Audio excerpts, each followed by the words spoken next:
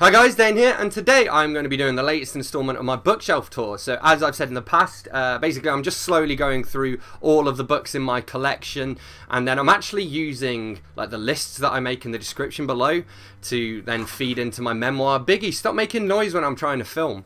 We're almost near the end now. We're up to, in the last video we got up to Pullman, so we're going to continue here with The Middle Kingdom Ride by Colin Pyle and Ryan Pyle, and then Tough Rides Brazil, just by Ryan Pyle. And basically Colin and Ryan went on this adventure, so in the Middle Kingdom Ride they went around China, and then obviously in Tough Rides they went around Brazil. And these books are just sort of their travel writing. They went around them on motorbikes. I think they became... they got a Guinness World Record, I think, for being the first people to ride around China, which is pretty cool. I would send both of these for review. They're alright, they're not amazing, but if you like the sound of the concepts, like, they certainly execute on the concepts, you know? Okay, then we have Poems for a World Gone to Shit. Discover the amazing power of poetry to make even the most fucked up times feel better. And this was alright. The problem was it was just, like, pretty generic poetry. So we got, like, Shelley, Eliot, Samuel Taylor Coleridge, some of Shakespeare from Macbeth there, which is fine, but with a book with a title like this, I was kind of expecting there to be more modern poetry, more free verse poetry, because the world has gone to shit quite recently, you know what I mean? Like, I know it was bad in Shakespeare's time, but it wasn't like global extinction threat level bad, you know what I mean? So, I don't know, I feel like we sort of started that with the wars, and then, you know, atomic bombs and the Cold War, and now global warming and stuff. So I feel like there should have been more modern poetry represented in there. Here is Emoticoms by Xavier, Quattrocchi-Oubradous and Charles Ball, a marketing guide to communicating through emotions. This book is mainly notable for being the only book I own with an author whose surname begins with the letter Q. It was alright, a reasonably good non-fiction marketing book, you know? But if you're not a marketer, there's not much point, is there? Okay, so here we have Duncan Ralston. So Duncan Ralston is one of the indie writers whose stuff I really like. He's kind of a horror author. We both actually used to be published by Forsaken, which was the horror imprint of Book Trope. That publisher no longer exists, but I still keep up to date with Ralston and what he's doing. So I've got a few of his here. So here we have Every Part of the Animal, which is like a novella here. There is no limit to what a mother will do to protect her child. And this was reminiscent of, you know, any thriller, really. Like your domestic thrillers like Gone Girl and Girl on the Train and stuff like that, but then with a horror edge to it as well. Small town America, so if you're Harriet Rosie and you're watching this, you'll probably enjoy this book. And yeah, it was just really well executed. I thought it took this trend and took it in a new direction, you know? I don't tend to like thrillers that much, and that one I did enjoy. Here we have Gristle and Bones, 7 Delectable Tales of Terror. So this is the old Forsaken edition. I don't think this edition is around anymore, which is a shame because this is an awesome cover. This was also the first of his books that I read, and I think I noted in my review at the time that it was like, it's one of the first times I've come across an indie writer who I think can rival Stephen King at times in the way they write. So, so yeah, that was an interesting little read. Here we have Salvage. This is a ghost story sort of set in Canada because he's a Canadian author, and there's basically like a ghost town beneath a lake, and we kind of look into different characters' backstories. Here we have The Method. This is another sort of thriller, I suppose. The tagline here is Love is Pain, and this is about kind of a couple who are going through a rough patch, and they go away to this retreat where somebody's teaching the method, and we start to find out what the method is, and it's a bit brutal. Here we have Video Nasties, which is a collection of short stories. They're all kind of horror themed. This actually, the cover ties into the final story with these tentacles and stuff. And yeah, pretty good collection of short stories. I read this just after reading a Stephen King collection, actually, and even said then that this had a slight edge over the King for me. They're not all great, as you will find with any short story collection, but the majority of them were definitely worth reading. And here we have Woom, and as you can see, there's a placenta on the front and a coat hanger on the back. That'll probably give you a good idea what this is about. This is kind of... yeah, I mean, there's a quote on the front here by Matt Shaw, author of Sick Bastards, who says, "Trust me when I say this is messed up." I will read you the blurb here. I did enjoy this, actually. It was good. It wasn't... if anything, I was hoping it was going to be bloodier and gorier, but that just says a lot about me rather than about Ralston, doesn't it? The lonely motel holds many dark secrets, and room 6 just might possess the worst of them all. Angel knows a lot about pain. His mother died in this room. He's researched its history. He's come back today to end it, no matter the cost, once and for all. Prostitute Shyla believes the stories Angel tells her can't be true. Secrets so vile, you won't want to let them inside you. But the Lonely Motel doesn't forget. It doesn't forgive. And it always claims its victim. So yeah, Duncan Ralston there. And here we have Playing with Fire and Humble Pie. These are 2 Gordon Ramsay books. Just 2 volumes of autobiography. I just went through a phase a while back when I was watching a lot of cooking programs, and Ramsay seems to have led an interesting life. And yeah, they were reasonably well written. I'm sure he didn't actually write them. I'm sure he had a ghostwriter, but whoever the ghostwriter was did a good job. So yeah, if you're interested in Gordon Ramsay, check them out. If not, don't. Alright, up next we have 2 books by Andy Riley. So, oh dear. So we have The Bumper Book of Bunny Suicides and Great Lies to Tell Small Kids. He's basically a cartoonist and a humorist, and these are, you know, funny enough. Again, The Bumper Book of Bunny Suicides. You might have heard of Bunny Suicides. Let me tilt this a bit.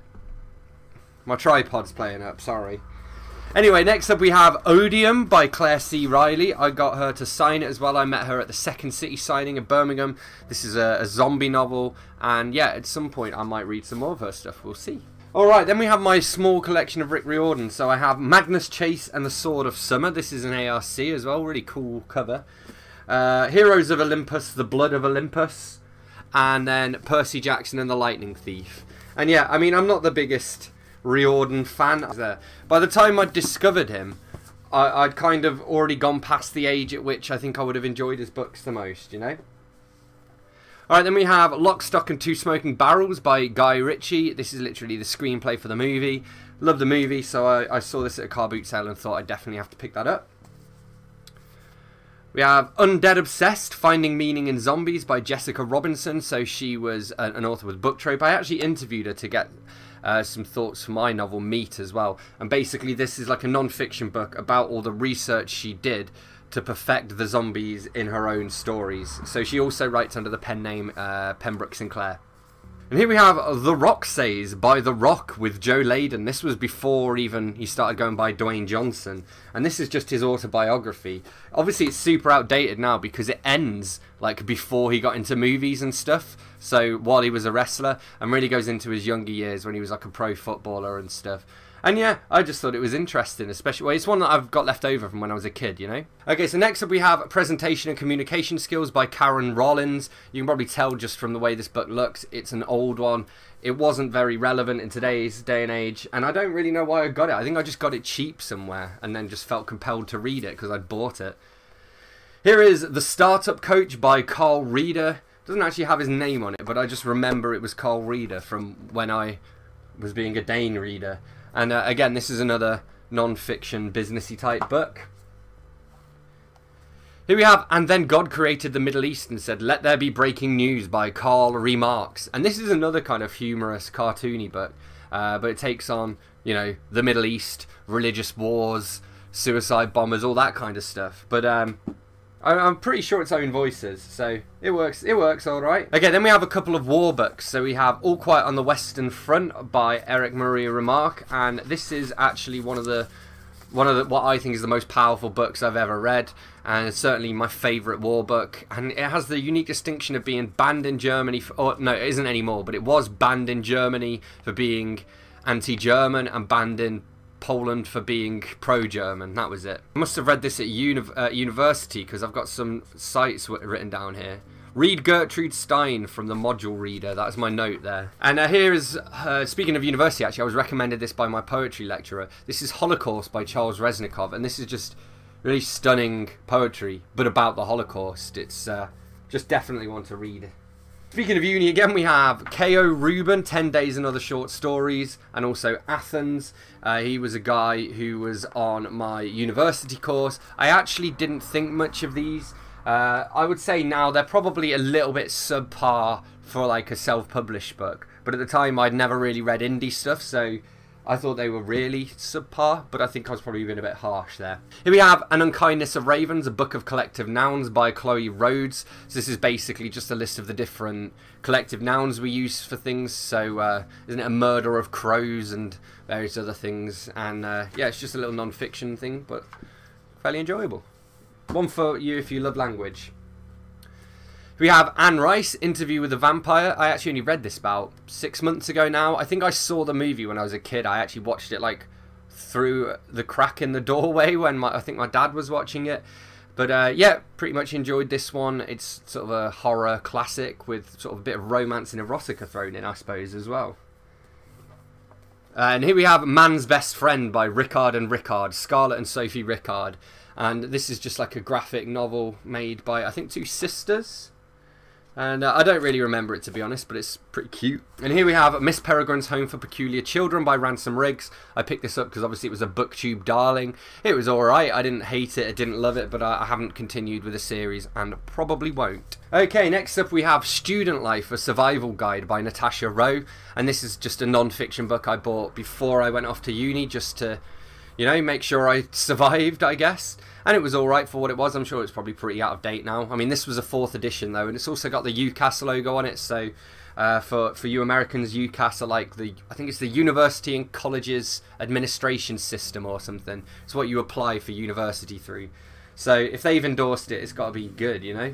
Here we have The Trouble with Parallel Universes, new writing from Roehampton. So, this is, I just kind of count this as under Roehampton University. So, again, it's by my alma mater, and it's just writing by some of the different students on the courses. And I thought it was a nice way to support the uni, you know. Here we have John Ronson, The Psychopath Test, and this is basically looking into what makes a psychopath, how we treat psychopaths, you know, our perceptions of, as a society of what a psychopath is, and all of that stuff. I did enjoy this one. It kind of took me a little while to get through it, but I probably will read some more John Ronson in the future. Sally Rooney, Conversations with Friends. I read this one for the Young Writer of the Year Awards. I sat on the shadow panel, so me and a couple of other bloggers, we picked our own winner. This was my least favourite book of the lot, and actually it's probably one of my most hated books of the year. It's just a bunch of awful people doing awful things and having awful conversations, and I don't really... From that, I'm like, I'm not going to read Sally Rooney again, and I don't understand the hype, but whatever. Here we have Kyla Ross, Jilted Love, A Trinity of Wicked Tales. This is like a self-published sort of mini 3 short stories collection. I don't particularly remember it, to be honest. I think they might have had some erotica leanings, but who knows. Here we have Coming Alive by Ruth K. Ross, The Journey to Re-Engage Your Life and Career. And I believe this was one that I was sent. Again, another one of these sort of non-fiction, self-help, businessy books. It is what it is. And that brings us on to the end of this video, which is my Harry Potter collection, or my J.K. Rowling collection. So we'll just go through. We have Fantastic Beasts and Where to Find Them. This is like the comic relief little book version, as opposed to the movie screenplay, which I don't have and I haven't seen and I don't really care about, to be honest. Harry Potter and the Chamber of Secrets. Here we have Harry Potter and the Cursed Child by J.K. Rowling, John Tiffany and Jack Thorne. My other half actually went to see this the other day. In fact, she got me this t-shirt there, this Slytherin t-shirt, so thanks, Bex. Then we have Harry Potter and the Deathly Hallows. These are obviously all alphabetical order, so that explains why they're not in series order. Harry Potter and the Goblet of Fire. Harry Potter and the Half-Blood Prince, which is probably my least favourite one. Harry Potter and the Order of the Phoenix. Harry Potter and the Philosopher's Stone. Harry Potter and the Prisoner of Azkaban, which is probably my favourite one. Quidditch Through the Ages, which is another one of the little comic relief books. And then here I also have The Casual Vacancy, which I believe I read in one day, like non-stop pretty much, as part of... I was doing a readathon, a 24-hour readathon, and I read for 24 hours straight. It was tiring. So yeah, there we have it. That is the end of this installment of my bookshelf tour. So as always, thanks a lot for watching. Don't forget to hit that like button. What am I doing here? Don't forget to hit that like button if you enjoyed this video. Let me know in the comments if you've read any of these books. Hit subscribe for more, and I'll see you soon for another bookish video. Thanks a lot. Bye-bye.